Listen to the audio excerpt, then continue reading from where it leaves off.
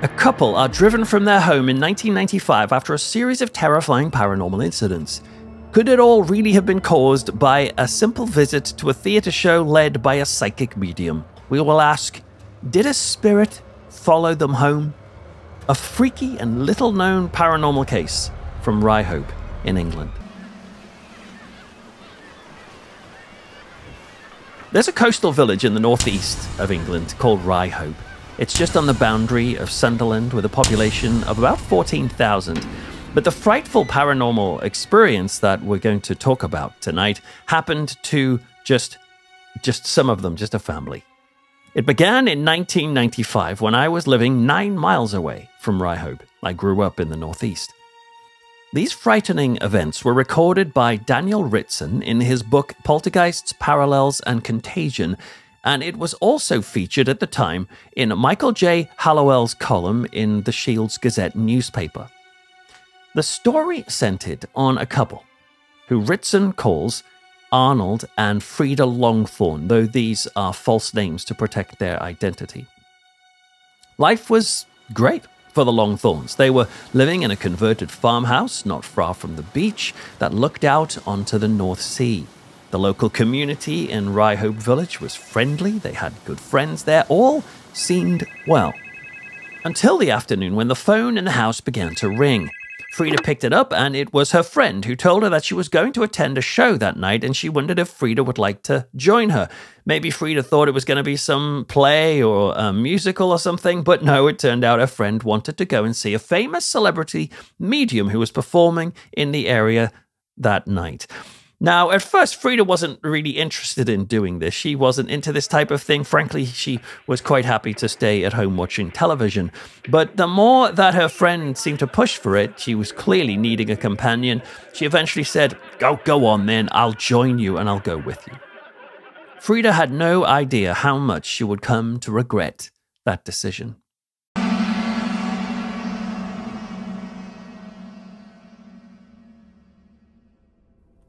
So Frida was now going out for the night, so she headed upstairs, got showered and dressed and ready for the show. And she headed out only a few miles away to get to the Sunderland Theatre. She met her friend and headed inside. And this is what Frida said of that evening event. To be quite honest, I was bored.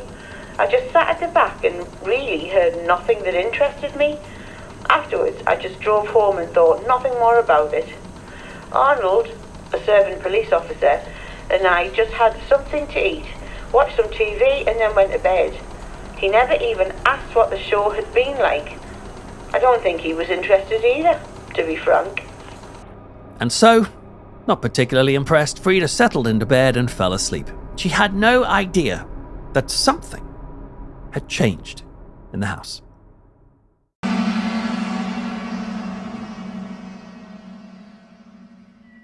Frida was having breakfast with Arnold the next morning, and Arnold had sadly died, by the way, since this happened. But on that morning, he was alive and well, and he finally seemed to take some interest in her outing last night. They're sitting there eating breakfast, and he started to ask her about it. And he basically asked her, was it successful? Was it a successful display of a medium show? Frida shrugged, saying she didn't think there was much to it. But it was about then that she noticed Arnold's face. He didn't quite seem himself. He looked troubled. Now, his job was a police officer, so he wasn't easily spooked, but what he said next gave her pause. He said, well, I hope you're right about last night, because I'm starting to wonder if you might have brought something home with you. Now, she stared at him, like, confused. Like, what do you mean, brought something home? Has something happened? Something had. Last night, they'd both gone to bed and drifted off to sleep as usual, but then Arnold said that at about 2 a.m. he found himself completely awake. He had no idea what had woken him, but as he was sitting there in the bed and his eyes adjusted to the dark room, he saw something totally unexpected. In the corner of the room, he said he saw a small green light, which was growing and glowing and hovering. This is not the type of thing you expect to see when you wake up, so he just stared at this in shock, trying to compute what on earth it could be. But it really was starting to expand. It got bigger and bigger and bigger again until it was about the size of a football. Now that light was larger, Arnold could see that some parts of the light were darker than others. It was as if there was a shape inside the light that you couldn't really make out, but there was a shape in there nonetheless. He didn't have time to examine it though, because suddenly the glowing light just kind of winked out and disappeared, plunging the room back into darkness. He sat there for a moment, trying to get his head around what he had seen, and was about to turn over in bed to try and get some sleep when all of a sudden, the alarm clock, which sat on a chest of drawers beside the bed, just suddenly burst into loud life. The room was filled with the piercing shriek of an electric alarm. But that was not really what chilled him. What made him feel suddenly cold inside was that he said he could hear the sound of his daughter who had a disability. His daughter was crying out, "Daddy!" Only the voice was coming from inside the clock. I know that sounds crazy, but it was coming from inside the clock. And weirdly, Frida, as far as I know, was not woken by this. So confused and frightened, Arnold just pressed his head into the pillow and eventually tried to get to sleep. But of course, sleep didn't come so easily. So Frida just sat across the breakfast table to him, hearing this story. And all she could say in response to this was, "Look, you've obviously had a crazy and freaky dream." He considered this, but he decided not to dwell on it any longer, and they finished up their breakfast and they just headed on with their day. And if it had ended there, maybe it really could have been filed under the imagination. But that night, at the same time, it happened again.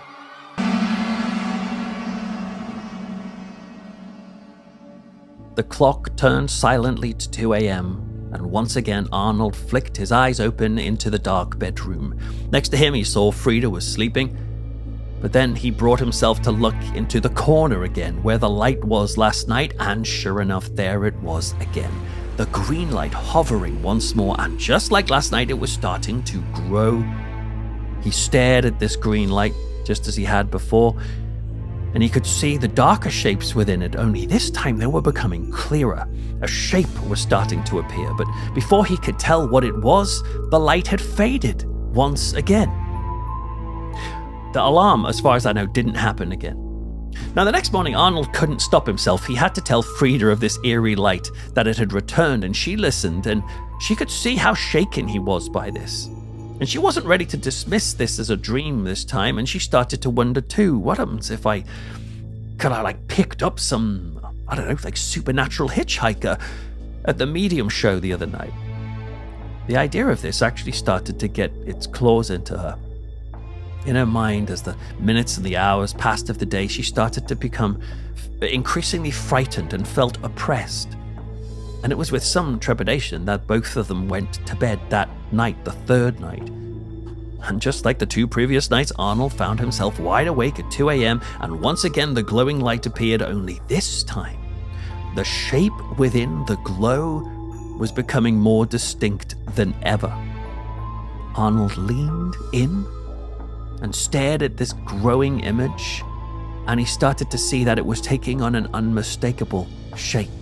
He gasped in shock, because floating in the green glowing light was a human face. Then, like before, it vanished. Part of him didn't want to tell her, but she was becoming clearly frightened by this, and he felt he had to be straight with her. So the next day, he told her about the emerging face. Sure enough, she was terrified. So much so that she seemed to have started losing her appetite around then. The fourth night rolled around and the light returned, and the shape within it was so clear this time that Arnold could tell it was the face of a woman. An elderly woman, and she was glaring intently at Arnold. Arnold was frightened enough, he would happily admit that, but then something happened next that chilled him to the bone. This circle of light started to change shape. An opening at the bottom of the circle turned the glowing orb into something like a bell shape, which is when it struck him.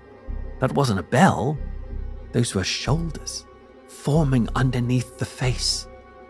He said he felt his stomach churn with a kind of disgusted horror, with the impression that clearly whatever this thing was getting more and more evident and clearer with every passing night, which meant, does that mean at some point it would fully materialize and he would see who this woman was? Did he even want to know? And this gave him a sense of impending doom. They had no idea who to turn to in this situation, and so they just went to bed dreading what might happen. But to their surprise, the next night nothing happened, and Arnold opened his eyes to the bright sun of the morning. Maybe they thought the strange paranormal events were over, but actually the terrifying presence was only getting started.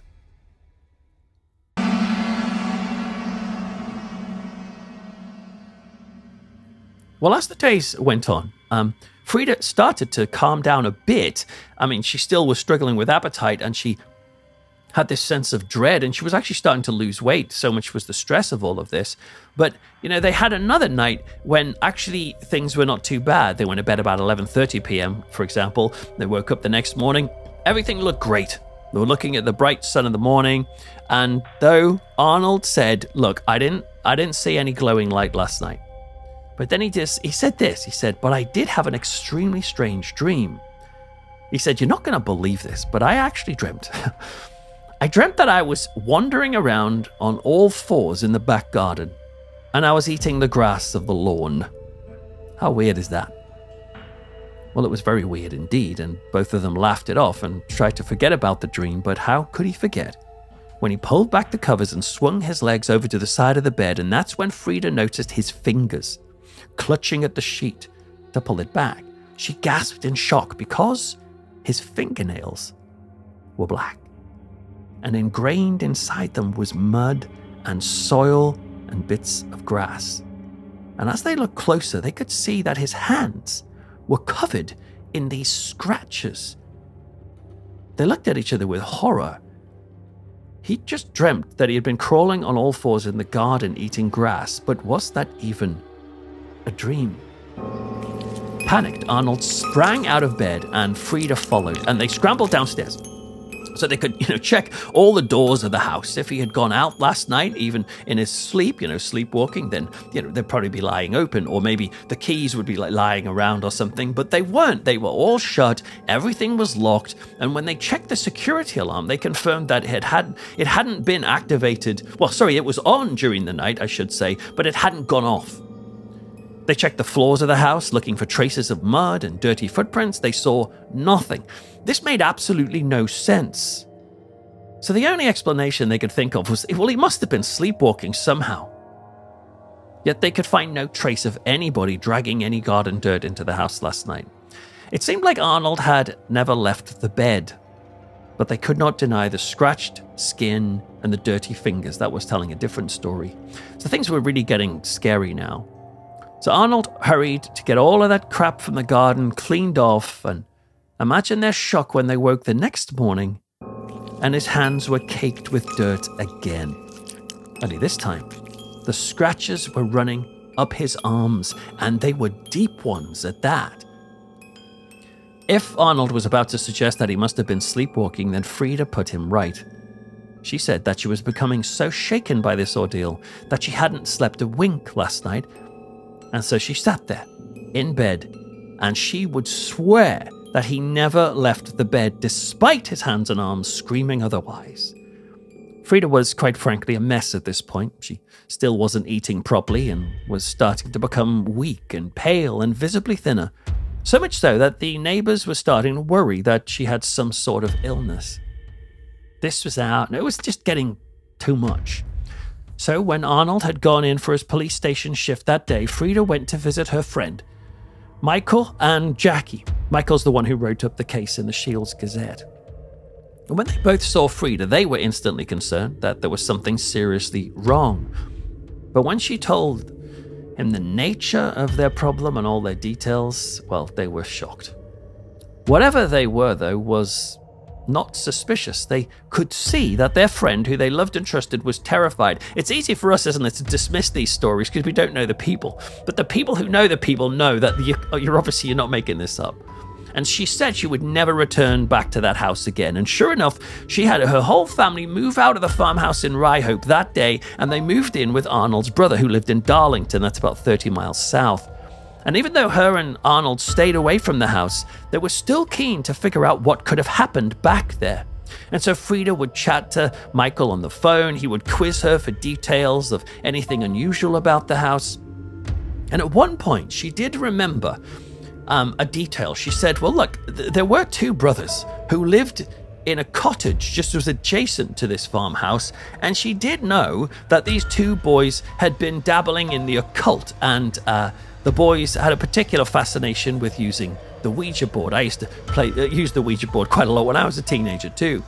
And she said that the boys' former bedroom directly looked onto the bedroom in which she had slept with Arnold, where all of this high strangeness had occurred. They started to wonder, could it be that? Is it the boys? Did they unleash something kind of supernatural when they used these things? Or was it latent in their house until it kind of got unlocked by visiting the medium in the theatre show? All of this was just obviously speculation, but it still was totally baffling and intriguing.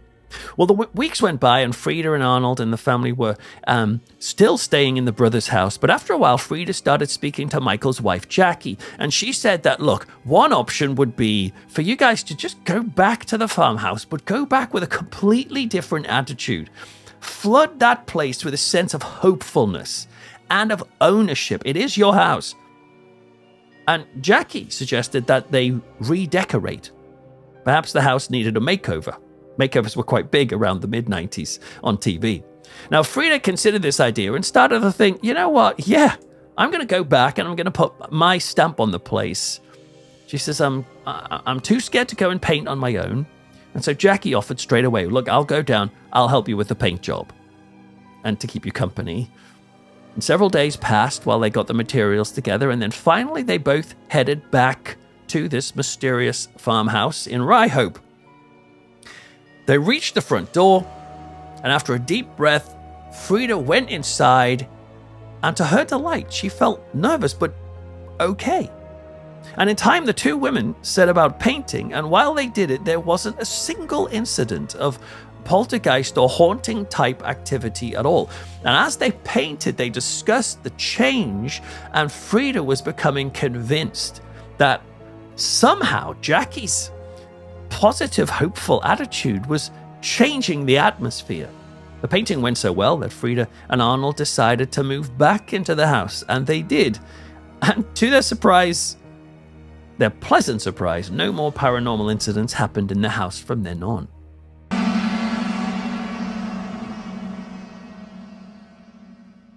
So what the heck was going on with this peculiar and freaky case from 1995? Well, the worry about sleepwalking is not uncommon, though when it comes to poltergeist cases, you do see it come up sometimes. An example from someone on an online forum, the Quora forum, was saying once that they slept in bed, and then they would wake up and find all of their pillows off the bed and piled carefully into a stack in the middle of the floor. Was that a poltergeist, or did they just do it?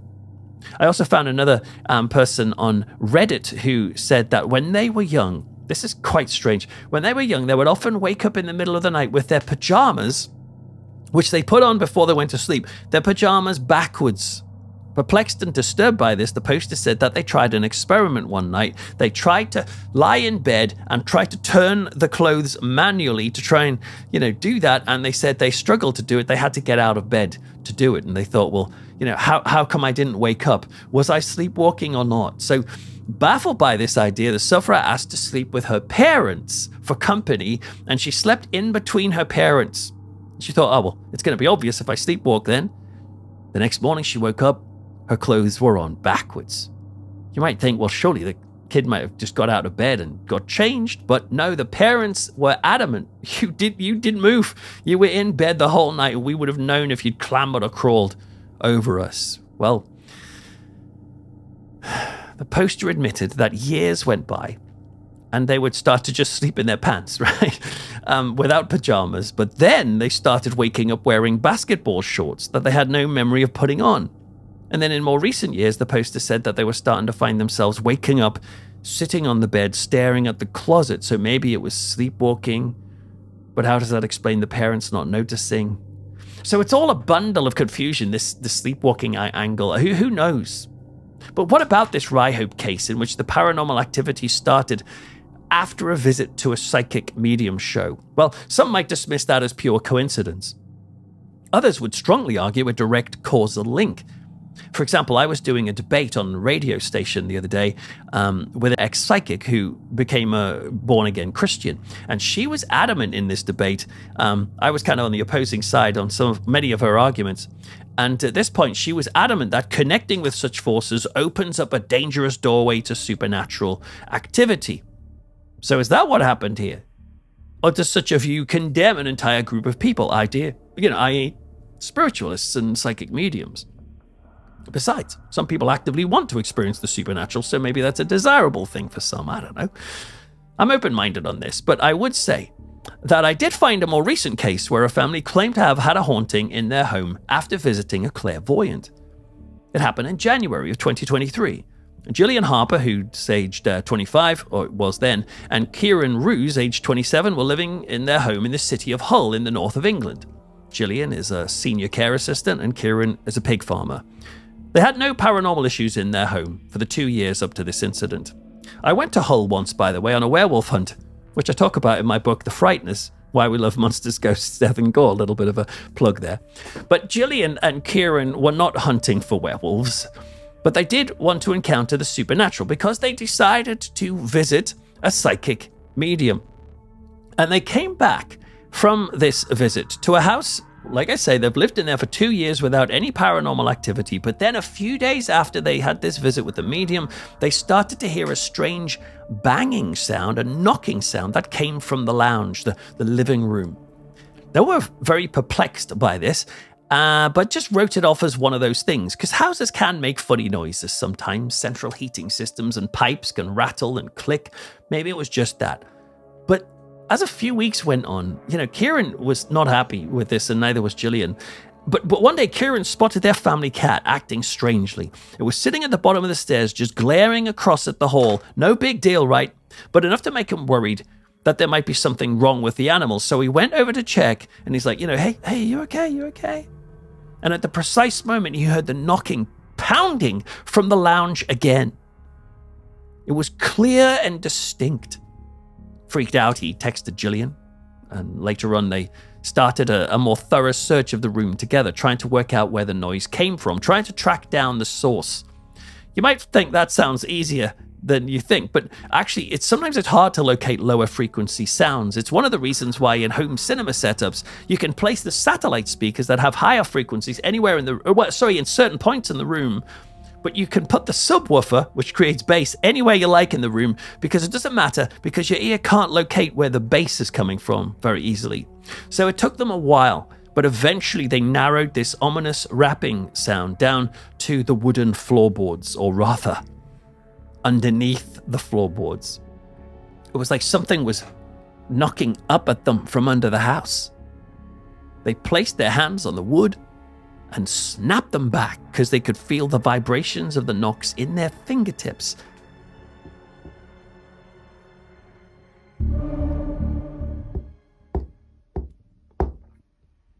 There's something living our floorboards. Listen.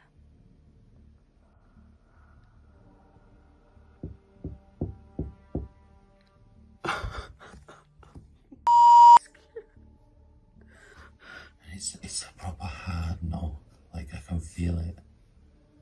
It's like it's not on the other side. There's like a few. It's like underneath. They might have a basement next door, will they?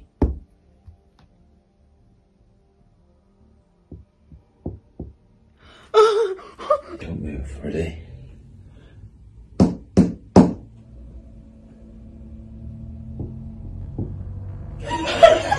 It's right there. This knocking would be regular, and it would happen at the same time each night, around 9 p.m. And it would last for about an hour. Both of them were scared, and especially the children were scared too. It got worse when the knocking began to come at other times. For example, at 1 p.m. in the afternoon, once Gillian and the daughter were in the house and felt safe because it didn't normally happen until nighttime, and then all of a sudden the banging started at 1. If you can hear me, knock 2 times.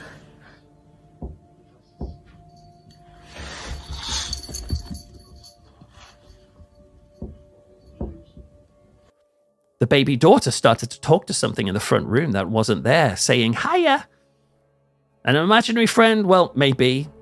But the daughter never did anything like that or interacted with anything invisible other than in the front room. And what about the knocking? Well, Kieran said this. He said, It's so creepy. It's vibrating the floor. It's not like it's on the other side of the wood. It feels like it's maybe half a foot underneath and they're tapping something that's like if there was a brick underneath, they're tapping the brick. That was a strong one. He felt the link was indeed to the visit to the clairvoyant who told him that she could see Kieran's grandfather with him the whole time. They were keen to pull up the floorboards, by the way, in case you're wondering. But their house was rented and the landlord refused to let them do it. And they couldn't afford to move either, so they just said, this is something we have to live with and deal with. And that's what they did. So what was going on in this peculiar paranormal case from Ryhope? Or indeed even the one from Hull? Were both cases linked to the psychic medium encounters? Or is that just a really simplistic way of looking at it? Some would say the case in Hull might be a hoax designed for the TikTok generation. I don't know, maybe. But the case in Ryhope happened in 1995 and was looked into by a credible paranormal investigator who couldn't quite work out how a man could sleep soundly next to his wife in a locked house and dream of crawling on all fours in the garden eating grass, only to wake up with soil under his fingernails. Have you ever thought about what you do at night when you sleep? Do you assume you do nothing? How do you know? Have you ever filmed yourself? And if you did film yourself, what might you see? Glowing and growing next to you in your bed, guiding you to do things you would never dream of doing?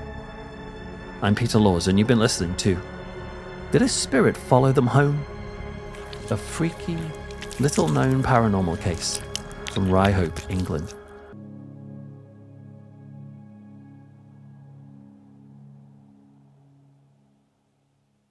It was sitting at the bottom of the stairs, just glaring across at the hall. No big deal, right?